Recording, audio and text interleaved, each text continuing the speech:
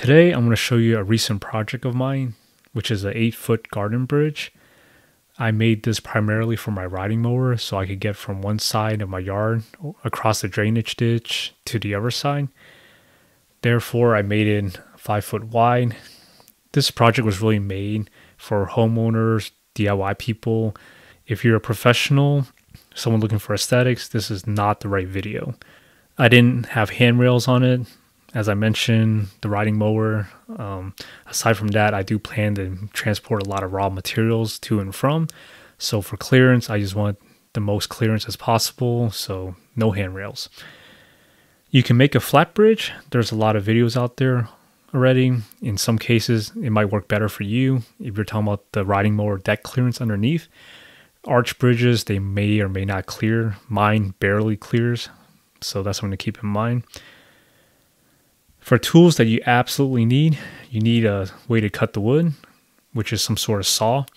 You can use a circular saw, a reciprocating or a sawzall, a jigsaw, which is good at curves, or if you really wanted to, you could use a handsaw. Then you need a way to join the wood, which would be a screwdriver or an impact driver. A drill would also be nice. Moving on to the stringers or the joists, I'm going to refer to them as stringers. I'm using pressure-treated ground contact wood. This is the stuff that lasts a lot longer when in contact with direct soil.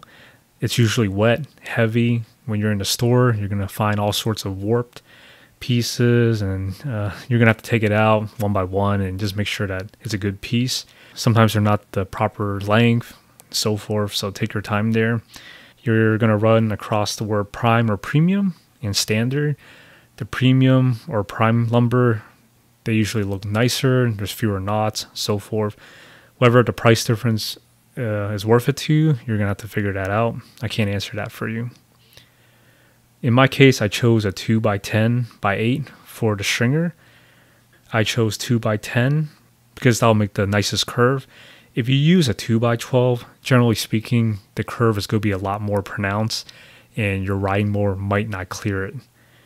Likewise, on the other hand, if you try using a 2x8 or a 2x6, by the time you finish tracing the curve out, cutting it, it might be a little bit too thin to support any kind of weight on there, so there is a trade-off. Moving on to tracing the curve, I simply use flex conduit and a screw to hold it in place. I have seen people use a shrink compass. You could even freehand it if you had a steady hand. The more important thing is on the ends, I would leave some slack. I don't know the proper word, so that when you're screwing the deck boards, the screw doesn't go all the way through the stringer. I'm using 2.5-inch screws, so just keep that in mind. I also opted to include a bottom curve on the stringer. This is optional. My curve begins around 18 inches away from the ends, and in the middle, it's maybe about 1.5 inches from the bottom.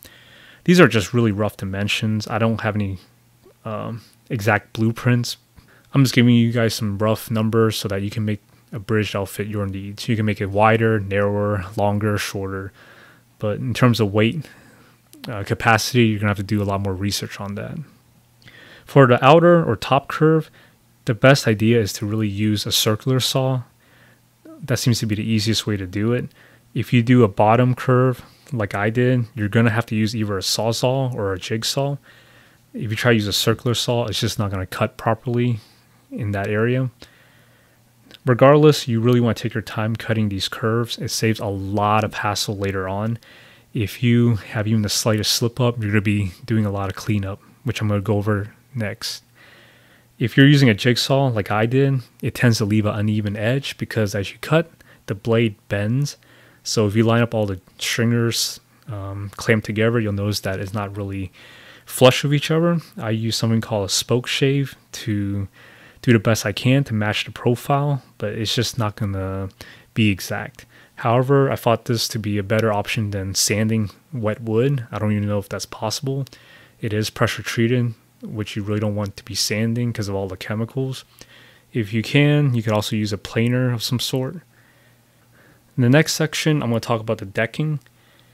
This is also pressure treated lumber. Again, you want to check for all the pieces to make sure they're all the right length. There's no crowning, warping, bows, splits. I'm using 5/4 inch by 6 foot by 10 foot long boards. I chose 10 foot because I'm building a 5 foot wide bridge. So for me, it was cheaper to go this route and just cut it in half. As I mentioned, not all of them are exactly 10 foot. You might have some that are slightly longer and vice versa. What you can do if this really bugs you, in the case of mine, if the shortest board was 9 3/4, you can simply cut all the lumber to 9 3/4 and then do the half cut after that. But do know that since it's wet wood, even if you do that, it might not dry consistently and you might still have varying widths after that. For an 8-foot bridge, you're going to need 17 boards or 9 pieces of 10-foot lumber. This will leave you one spare piece in case something goes wrong or whatnot. After you cut everything, I grouped all the pieces by average length. Again, I couldn't get everything exactly the right size due to the varying lengths, but I just grouped them all and scrapped the longest and shortest pieces so that when you lay them out on the stringers, you're not going to have a jagged bridge, for lack of a better word. I just marked each group by number, group 1, group 2, so forth. And then while you're building out or screwing down the deck boards, you would just alternate, one piece from group 1, one piece from group 2, and so forth. If you're really worried about the jaggedness of the sides, a lot of people do this when they build decks. You can just take the circular saw and just square everything up after it's done. Next up is to test fit. I like to lay all the boards starting from the center of the bridge out. In my picture, I showed that there's a gap, but I found out that since it's wet and pressure treated wood, you don't need to do this. You want to butt the boards firmly against each other. When they finally dry, they're going to shrink naturally. They will leave the proper 1/8 inch gap. By doing this test fit, you can find out if you need to make any additional cuts or you do your touch-ups before you finally assemble everything.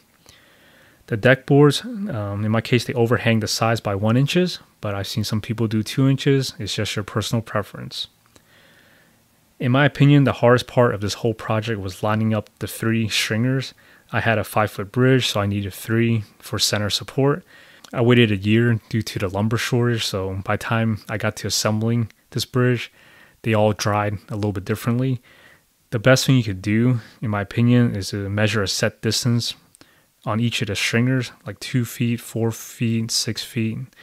Mark it, and then when you do your blocking, the 2x4 blocking, just line it up that way, and it won't be 100% exact, but it'll get kind of close. In this picture, you'll see that the blocking is flat, but the usual practice is to have it standing up.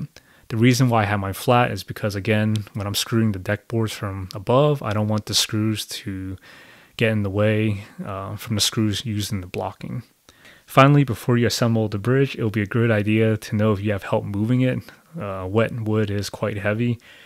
I might be wrong in my calculations, but I think my bridge was going to be around 300 pounds, which I know for sure I'm not going to be able to move myself.